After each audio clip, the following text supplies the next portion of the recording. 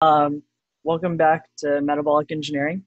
Um, and we're going to pick up where we left off on flux balance analysis today, making our way into 13 carbon labeled or just generally isotope labeled flux analysis. So far we've been working towards this progression where you add up reactions manually after we've acquainted ourselves pretty deeply with different biochemical pathways and methods for calculating yields. And today we're going to dive in a little bit more into some of the computational tools available for flux balance analysis, different kinds of flux balance analysis techniques. There are subtle differences. I'll try to make them not as subtle. And then we will, I'll show you an example of some publicly available flux balance analysis tools and what those files look like. And then we'll talk about, in the spirit of discussing their limitations, that's the same way actually that Professor Antoniewicz had framed the transition into the next topic, which is why you'd want to use tracers or isotope labeled compounds. So this is a slide I think that we ended on last time. This was just providing a history, kind of an old history, since this is from a review published in 2002. Of where these ideas came from and who first pioneered them. And Professor Papatsakis in our department, who teaches the other elective that several of you are in or have taken, was really a pioneer in this space, which is probably why you see some of this information in both courses. But so you could use linear programming and you could make these calculations initially, and you could do so with a smaller set of pathways and knowledge about those pathways. And you can do that in one organism. And we'll go over an example of that. Really what you've seen in the field, even since 2002, is this idea of trying to expand sort of the number of reactions that are accounted for.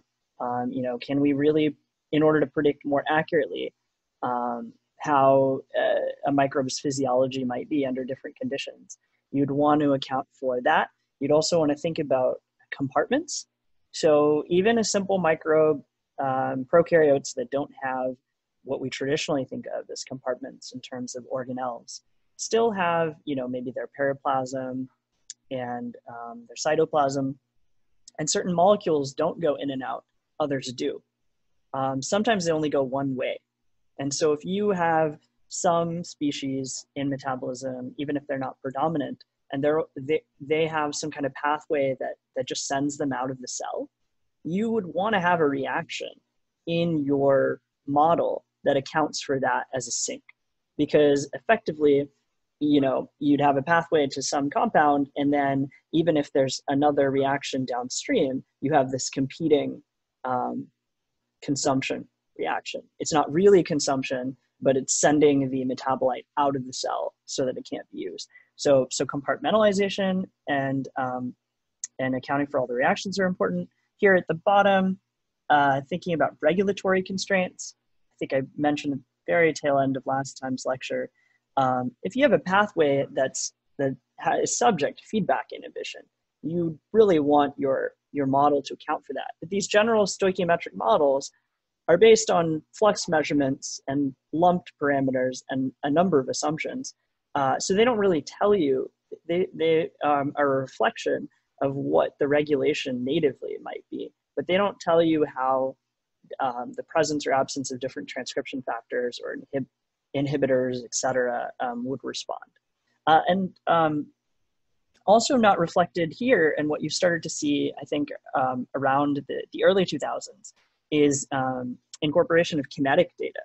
So these flux balance analysis approaches are largely material and energy balances that reflect, more of a thermodynamic perspective than a kinetic perspective. And part of that is because we don't necessarily have all of the rate constants that we might need for each of the enzymes involved. But you could imagine that would be a major factor, that you might have an enzyme that is just, it's saturated in terms of it's operating at its kcat. The substrate is well above its km, so it just can't make more. and so that could be important to know. Whereas if you're on a different part of the enzyme kinetic curve and you have that increase in substrate concentration, you might get a very different activity profile. So we'll talk about all of these things and more throughout today.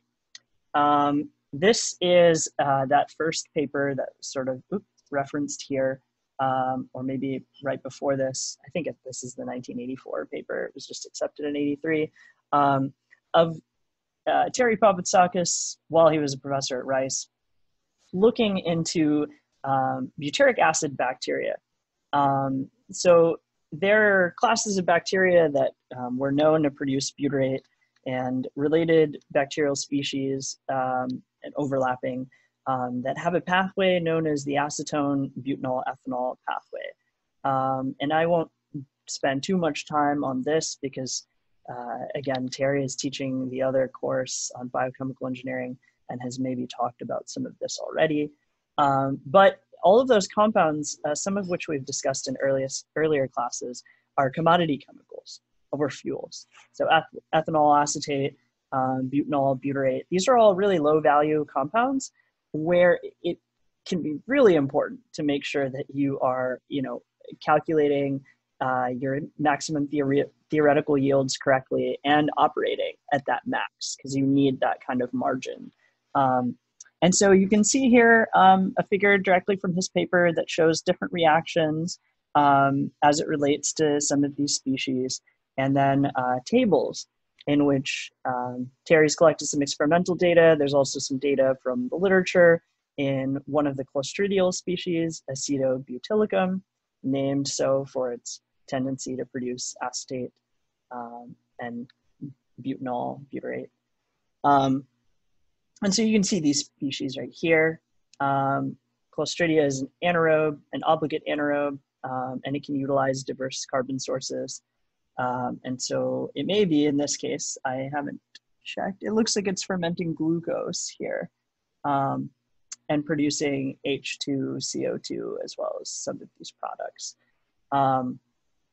So there are calculations including maximum theoretical yields. And I don't really know if there's much more to emphasize here. And when I post these notes, you can look through if you're curious for more of the details.